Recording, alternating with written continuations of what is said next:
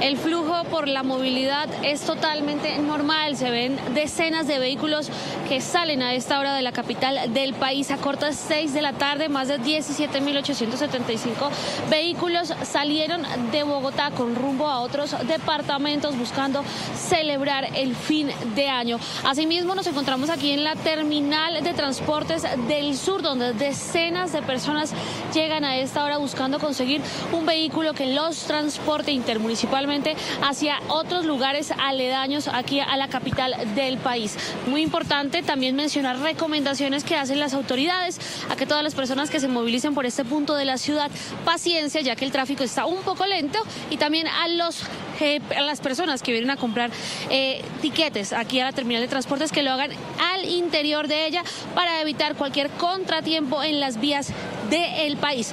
Si esta noticia le interesa y quiere mantenerse actualizado de lo que ocurre en Bogotá, lo invitamos a suscribirse a nuestro canal de YouTube.